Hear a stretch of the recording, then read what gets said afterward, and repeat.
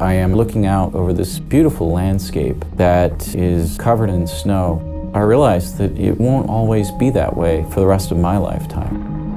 And I felt sad because this is a landscape that is an integral part of the Earth. Life as an Earth scientist means understanding the planet that we live on, and especially in the context of climate change, understanding where that planet is headed. So for a glaciologist, that means understanding where ice is headed.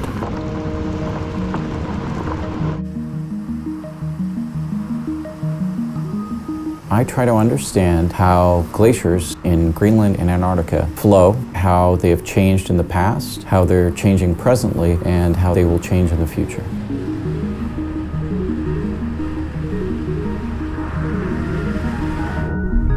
That ice flow can vary over time and can have significant consequences for the Earth systems around it, and hence also societies that are dependent on either the water that those glaciers release or the sea levels that those glaciers can influence.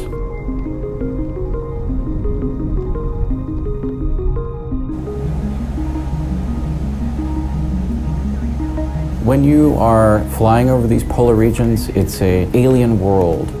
And when you're standing on the ice in these regions, it can also feel incredibly desolate, but also liberating at the same time.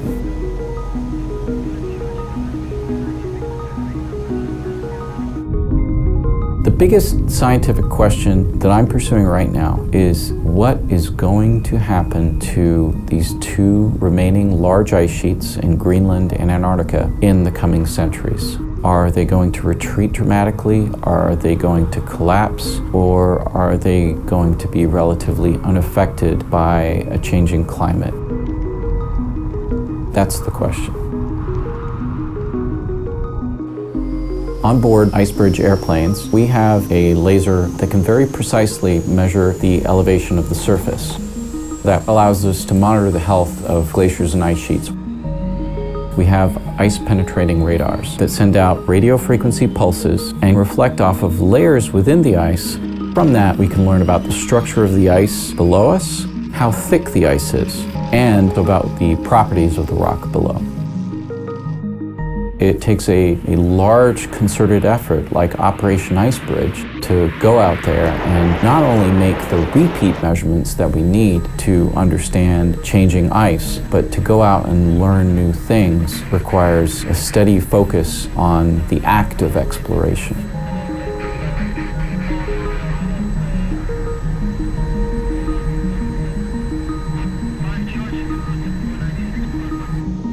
NASA, in my view, seeks to do things both technologically and scientifically that have never been done before. We're learning something about the ice and the rock and the Earth system in these places that no one ever knew before. And so you really feel like not only do you have the potential to leave your mark as a scientist, but you're contributing to the greater good. We don't know if we can stop the changes that we've seen, but what I do know is that if we can, it will require us to learn a lot more about what is going on in the polar regions and to go out there, boots on the ground, explore what's going on as scientists.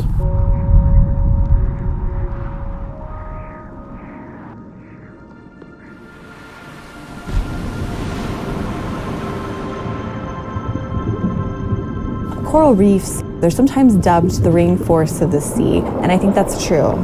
They actually house a quarter of all the oceanic fish species. The Coral Reef Airborne Laboratory, otherwise called the Coral Mission, is a 3-year investigation to use state-of-the-art airborne as well as in-water measurements. We're looking at a portion of the world's reef system to assess the condition of these threatened ecosystems and relate how they're changing to their environment. The instrument that flies aboard the aircraft is observing light that's reflected from the ocean's surface. What the instrument is actually able to do is break down that light into profiles. So just like you or I have unique fingerprints, the instrument is actually able to discriminate the different sort of unique fingerprints of coral algae in the sand.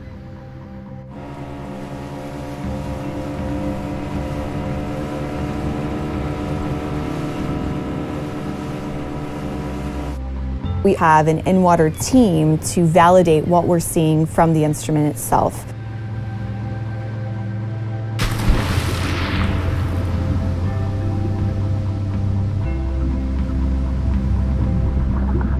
Our current understanding of coral reefs is really only about 0.01 to 1% of reefs worldwide. That's extremely small.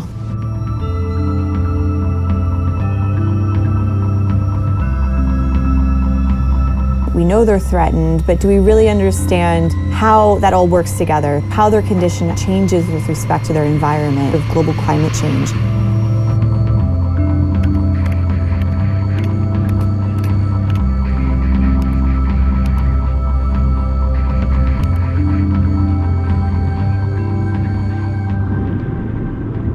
That's really what we're trying to do for coral, providing this unique data set and then looking at those different conditions. How is it changing with respect to increasing ocean acidification, increasing ocean temperatures?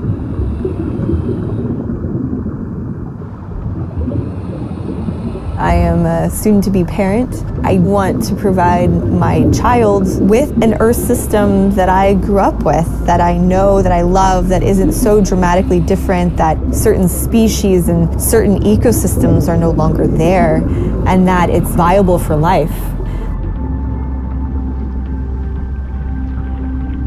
It's great when you find what you expected, but I love when what I assumed is not what I find.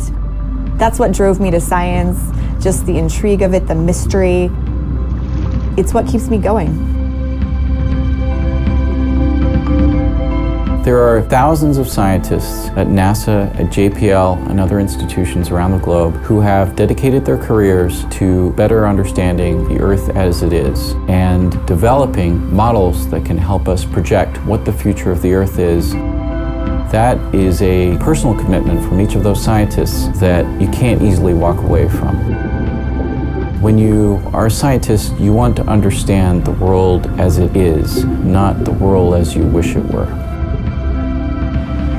Though I'm an oceanographer, clearly the ocean, the atmosphere, the land, the cryosphere, we're all connected as an Earth system. We're all impacting one another. We really need to have a better understanding of that inner working. NASA continually wants to move forward not only our understanding of Earth, but of course the Moon, the solar system, worlds beyond that. We want to learn the new things, and I'm very glad to be a part of that.